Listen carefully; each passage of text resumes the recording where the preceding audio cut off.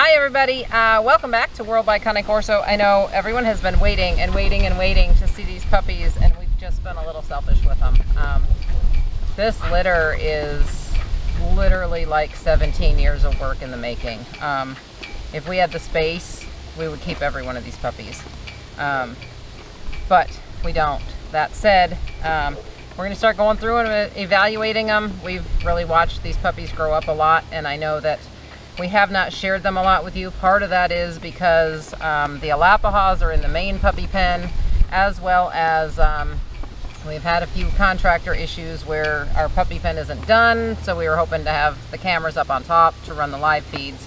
We just aren't there yet at this point, so thank you for your patience with that, but we do have big plans to allow you to interact with our litters as they grow. But this is the W litter. Goes all the way back to our foundation on both sides. Line bred on Pacino, which is the foundation on Louie's side, and then goes back to my heart dog, Stiletto, Stella, my Tata Butt, on Dora's side. That is Dora's grandmother. So Bugatti, Grand Champion Bugatti, is Dora's, Dora's father, and that is where the fawn comes from in this litter. So obviously, being Grand Champion, he's a super nice dog, still with us at almost 12 years old. But anyways, we're gonna get into these puppies. This is the fawn girl. We call her the fawn girl. She doesn't have a heavy mask. She's got a real light mask. So she's slightly larger than the other fawn girl, but does definitely have a lighter mask on her. So ear cropping is optional. I hear Aiden coming back. Where are you going? Wait, you hear him coming? She does. She hears him coming.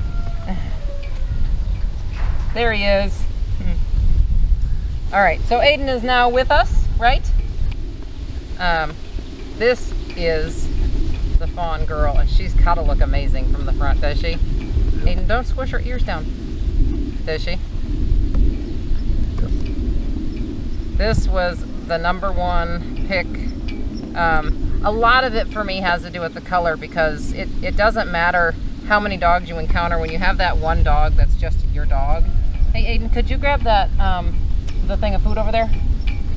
You're always searching for that one dog, and because Tate was Formentino, the other little one, I kind of gravitate to the dilutes, just searching out that dog. Good grief, she doesn't even need any food. These puppies are so consistent. Come on up here. You really don't even need this, but she'll probably pull up even more with it. There, and she's got her tail up. Oops. Right here. Nope. You were better without it. Too busy with it. They don't get this after they get like 3 or 4 meals of this stuff, and then that's it. Super nice puppy. Okay. Here, can you take that back, sweetie? Thank you. Here, clean off my fingers so that we can stack you. Oh, hey, it's over here. She's like, no, he left with it. Yep, I know. Okay, let's clean this up. Get it off my hands so we don't have you distracted. Okay, and stack her back up.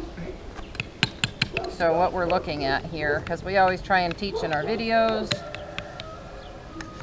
we are looking at this shoulder angulation. It protrudes out. This top line that is absolutely level. Beautiful top line. I should have done that before I gave her food. I think we're going to hold off on the others with the food if they just stack up.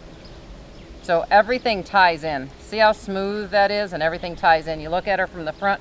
This is level. She's got a little bit of a nose rope, which tells us she's going to have a bigger head.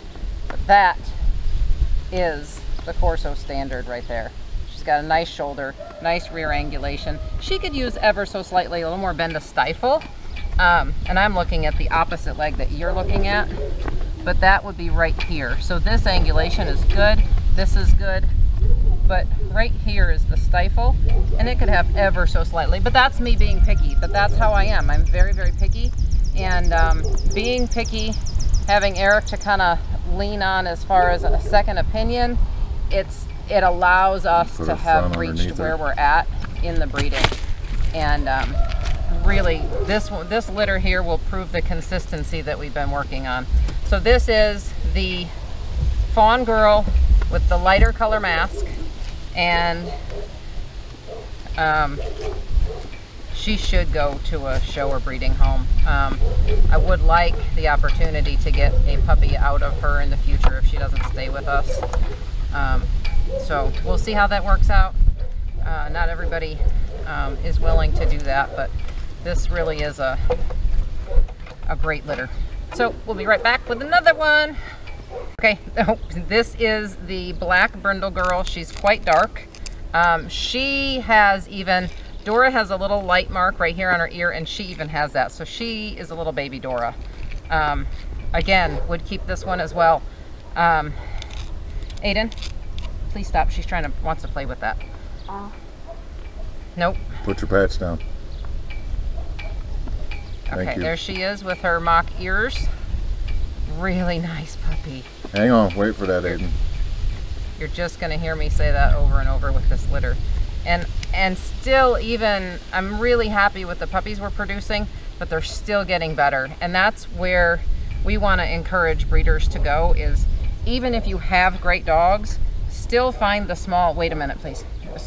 Find the small things that can help you get even better. Okay, so this is a really nice puppy too. Not quite as great in the angulation as the other one. Her chest doesn't stick out quite as much. Still nice, don't get me wrong. I try and pick these puppies apart and people are like, oh, well, that one wasn't good. No, she's still better than a lot you're ever gonna find. There we go. See how her shoulder came out a little bit when she rocks forward into it? The rear angulation is moderate, which is actually what the standard is supposed to be. But you'll notice, hey, Aiden, because... Can you stand behind Mom's left arm? Just stand right there for a minute. You'll notice that because she doesn't have quite as much shoulder angulation, see how this wrinkles up here? That's just how all this ties in. And these are the little things that educated breeders will help you with, and that's what I encourage people to do. If we do anything, we want to give you the tools to pick a good breeder that knows what they're talking about, as well as a good puppy. Not every puppy's a good breeding candidate, and a good breeder can tell you why each puppy is or is not a breeding candidate. So Aiden's got this puppy stacked up here, and she's a really nice puppy. How consistent this top line is. Top lines are one of my big things, because a lot of dogs will have a big dip right here and a hump here, and we try to really emphasize our top lines. The shoulder angulation is getting more consistent. It is one of the things the breed is lacking. Now the rear, by standard, they're supposed to be moderate, and we'll talk a little bit about that. And she is moderate. She's a little overstacked right now, but she is moderate. And that's truthfully by standard, I'm sorry, sweetie, how they're supposed to be. But because most of the breeds in AKC, let me get another puppy and I'll keep talking. Thank you, Aiden, good job. This is one of the boys. He is the one that has a little bit more brindle, ever so slightly bigger. I mean, slightly. But this one is super outgoing. He needs a family who is gonna go and do stuff. Would be great with kids. He's really good with Aiden. As you can see, he just loves to play. He wants to play. He's got other stuff to go do, don't you? I know it. No. Hold on. No. You are so busy. I'm so busy, and he's gonna be a big puppy, a very, very big puppy. He'll probably go every bit of 150. Aiden, stop touching him for a minute. He's a funny puppy too. He's not being super cooperative because he likes to do his own thing. With me. Okay, we got it, finally. He's sitting still.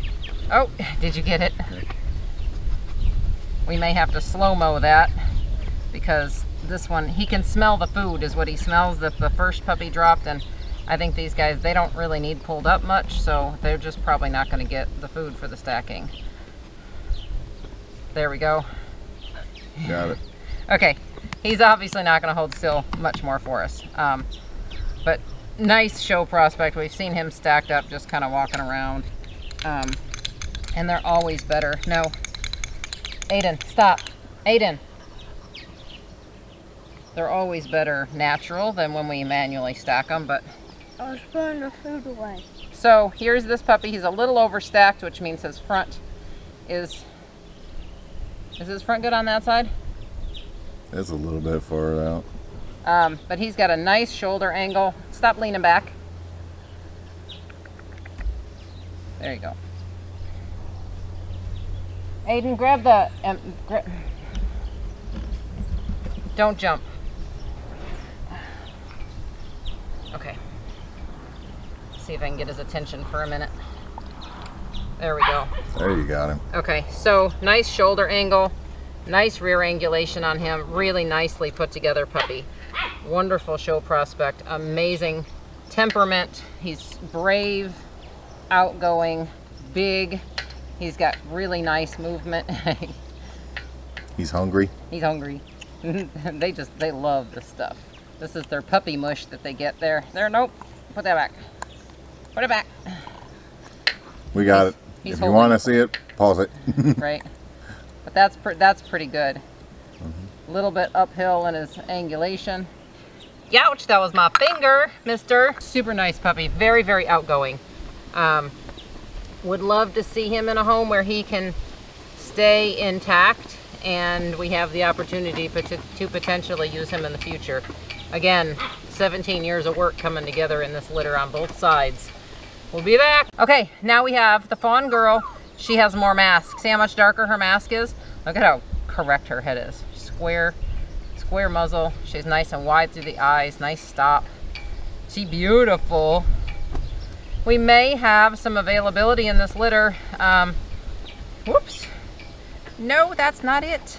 Because a lot of people, we still have over 40 people on the waiting list, but a lot of people aren't able to complete the payment to purchase right now. Thank you to our wonderful bleepity bleepity bleepity blank. To our economical situation. Right. Whatever you blame that on. Anyway, so we may have some availability. If you are on our waiting list and you are ready for a puppy, please contact us. So this is the fawn girl with the heavier mask who sees Aiden running around over there. Yeah. That's okay. All right, we're gonna stack her up. She's ever so slightly, I know it smells like the food, baby. I know it does. She's slightly smaller than the other fawn girl. Still gonna be good size. She'll probably be about Dora's size, and Dora is 115 pounds. Would you stand up? Put your weight on that leg. There you go. No, you're gonna fall off if you do that.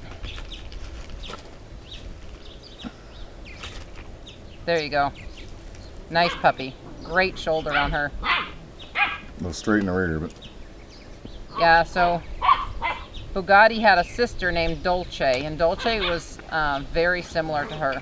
Nice puppy, earned her championship, little straight in the rear, and I would say that same thing with her. Shoulder could use a little bit more depending on how she stands. Here, sniff that. Put your attention over here. I know there's nothing in it, but it does have smells. There we go.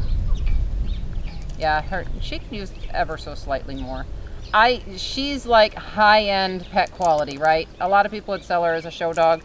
I don't know that the competition's getting, it's getting better. The dogs in the ring are getting more consistent, which is fantastic for the breed.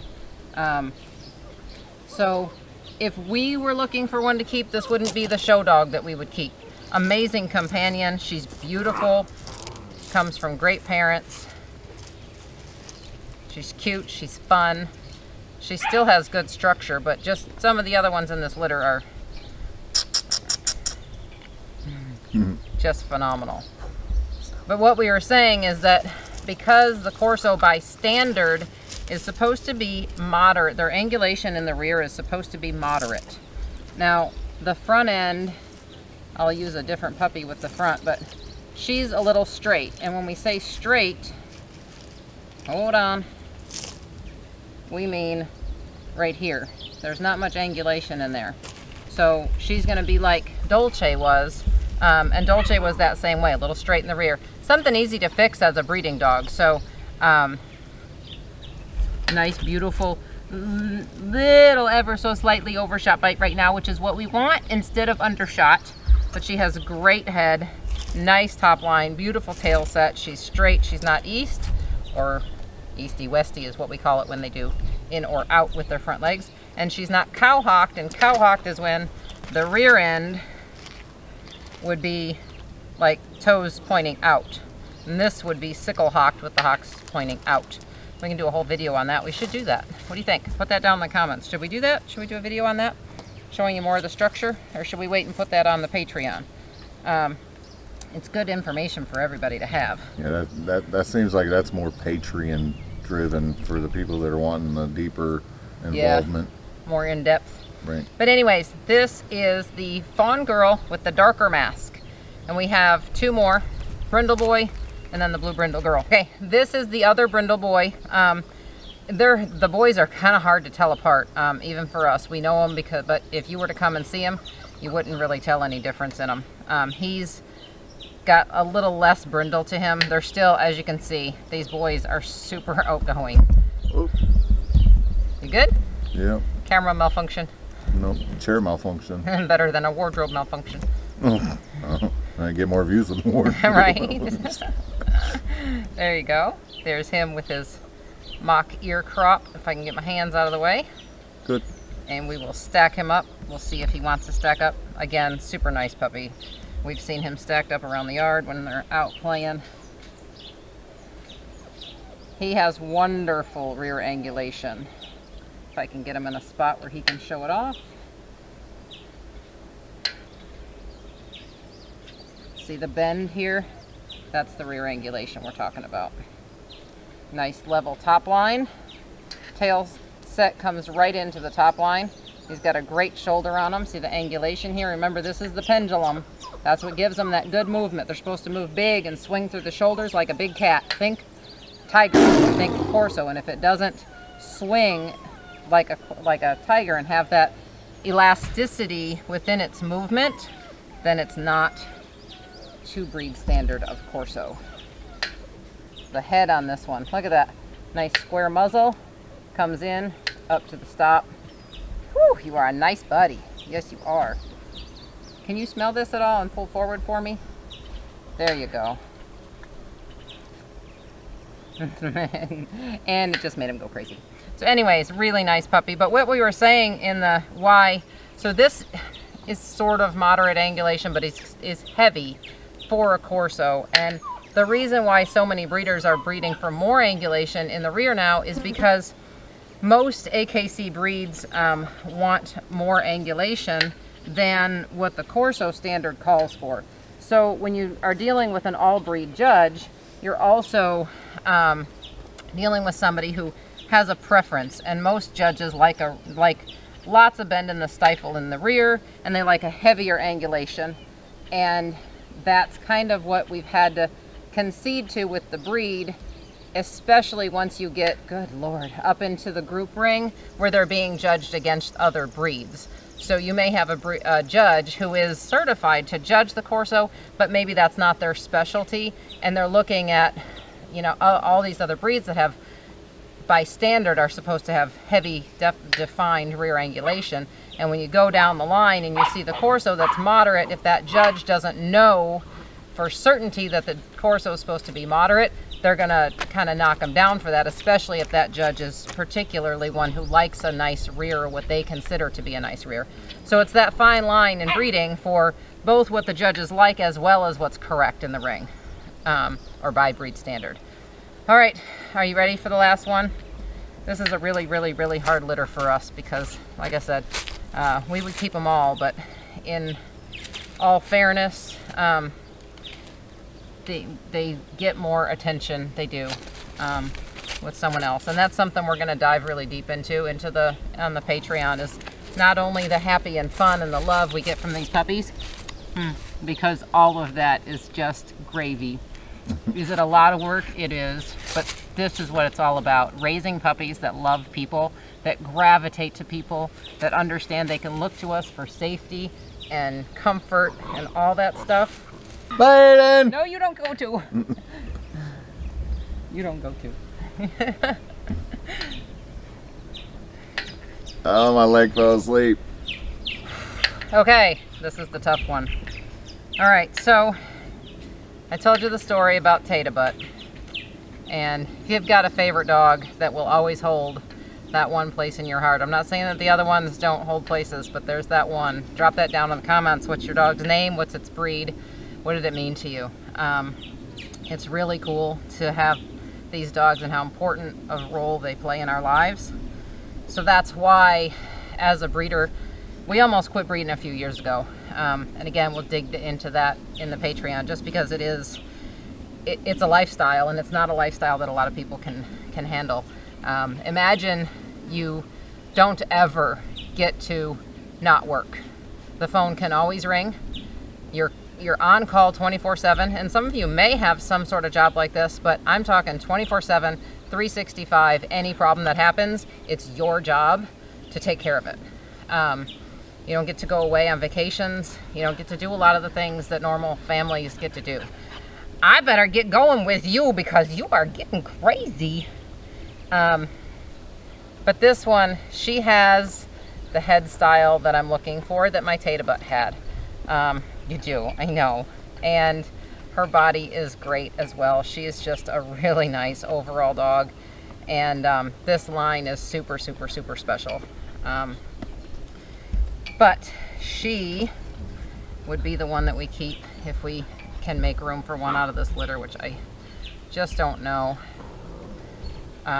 So she has a head that Tater Butt had, and it's a very clean, very traditional head on the Corso. You're not going to see those heavy jowls. They're not supposed to have those heavy jowls. You're not going to see the heavy wrinkling in the face. They're not supposed to have it. See how she's at attention? There's wrinkles right here. Breed standard. They should have wrinkles upon expression, and that is exactly what she has. Did you get her with her ears? Yeah. Okay. All right. Let's see. When we stack her up, she's stacked in the yard for us a few times and just been phenomenal. I don't know if I'll get that same picture out of her out here. It's never as good when it's artificial, but put your feet closer together. Hold on. She's just paying attention to Aiden, and that's it. I don't have any food left in there. And can you go sit on the wall in front of her? Just still. Okay. But when you were over there, she was trying to see you. Oh, there it is. No. Aiden, look overhead, please. Thank you. Will you do me a favor and put a little bit of food in here? Hey, put a little bit of food in there for me.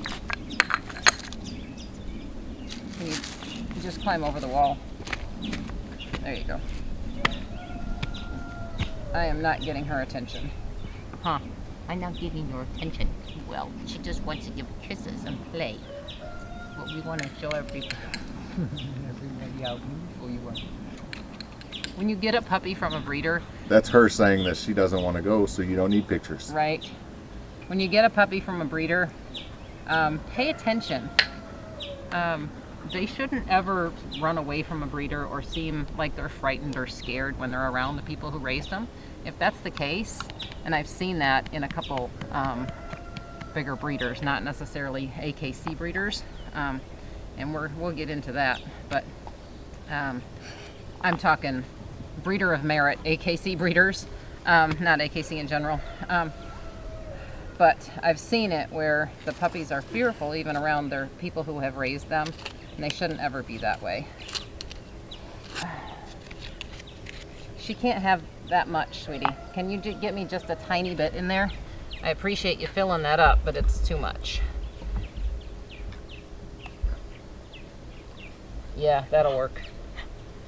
It's still kind of a lot, but that's okay. Here, that's what you're looking for. All right, so we talk about show puppies, and that's what it's all about right there. We got shoulder angulation, level / uphill top line. I don't need you to push forward. Just hold still. You don't need that rear leg in order to eat. There you go. That is a show puppy. We're gonna have to pause that and get a picture or something. It was stuck on your nose.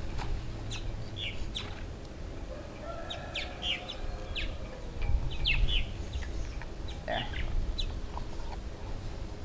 Gosh. Only complaint is maybe she's a hair short in the back. Yeah. So.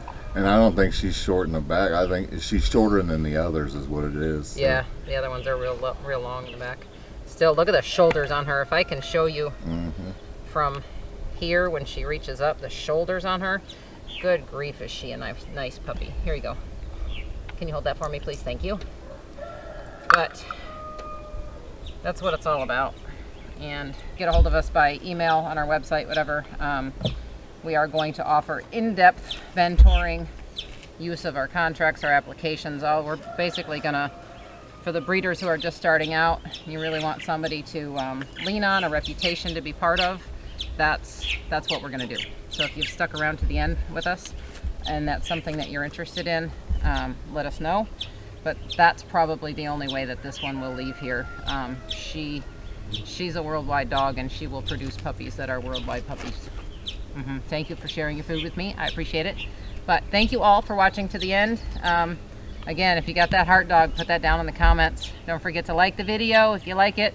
Share it if there's any educational content you think that other people can benefit from. If you don't subscribe, consider hitting that subscribe button. That'll notify you every time we bring more videos. And we're going to try and get it done today, but we're going to ultrasound Envy, who was bred to Grand Champion Worldwide's Lucian, the Colts Guardiano.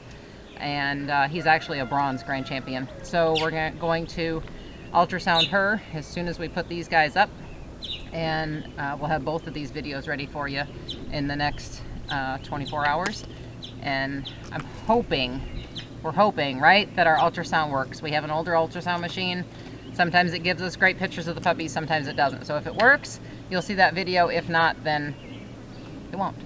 Right? We'll just let you know yes or no. All right. Anyway, thanks for watching. We'll see you next time.